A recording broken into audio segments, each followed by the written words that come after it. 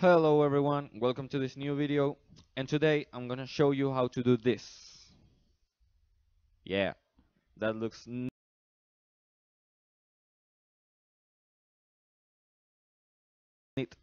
And you don't have to be an animator to do this. Like, you don't, maybe when you see the animations like in Pixar's or yeah, the Disney animations and stuff like that, Warner Brothers, you think that it's really complicated because they draw every single frame. And yeah, that's true, they do that because they are professional animators. But that doesn't mean that if you're not an animator, you can't do an animation. Maybe you want to tell a story, make a fun animation, a funny animation or something. You don't really need that much skill level to do it. You just have to know a little bit about the software and how to use it. And with this little trick, you can do a full animation that looks like this. And yeah, it looks convincing. Let's put it that way. You can convince the viewer that the character is actually moving because yeah, it moves. So let's say we have this little character here, this little guy here. What you have to do, you just have to select the point where you want it to move, like the point in time, you know what I'm saying, and create a new keyframe. So the only thing you have to do is in that keyframe, you will erase the part of the body that you wanted to move. In this case, is the arm, and you redraw it again. There you have it. Obviously, we're not going to leave this like this because it looks bad. You know, it's not even animated. it just it's just two different drawings there. So in order to make it an effect like it's an actual animation, we can put a new keyframe just before the keyframe that we put where the arm moves. I hope you understand me. I don't know.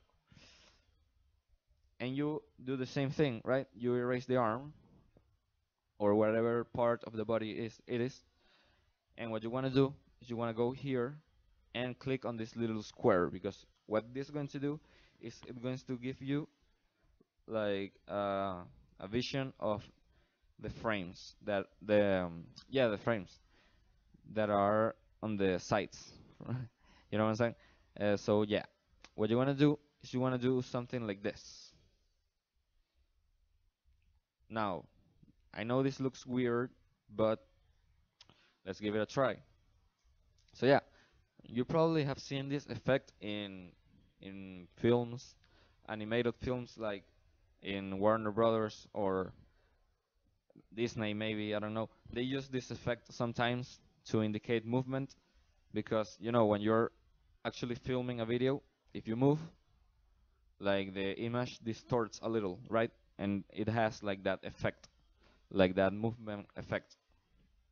So then, to make it even better, what you want to do is you want to create here a new keyframe, and on the first, well, like we have this one, right? On the next one, like this keyframe, what you want to do is you want to grab this thing, the free transform tool, and you want to make the guy a little higher. So now, as you can see, it has like a little bounce effect because he moves his arm, but actually the whole body moves a little bit too, right? So he does like that effect. And you can add at the beginning of this another keyframe that is the opposite. Like you shrink the character a little bit, you make it a little shorter, so it has like this anticipation, like he's going to move. You know what I'm saying? And it has this really cool effect. Like this animation is basically the same thing that I showed you at the beginning of the video. And I'm pretty sure you can do a whole animation just using this technique.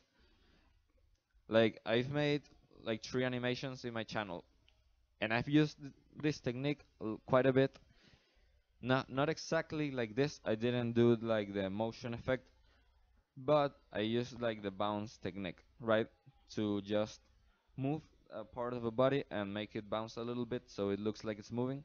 I use that in my animations. Like I'm not really that good at animating, but if you use this technique, trust me, you can do whatever you want, and it's going to look convincing. Let's put it like that. So yeah, I hope this video helps you a lot because this is a trick that I personally used in my animations, so it was helpful for me. And yeah, I hope to see you in the next videos. Bye.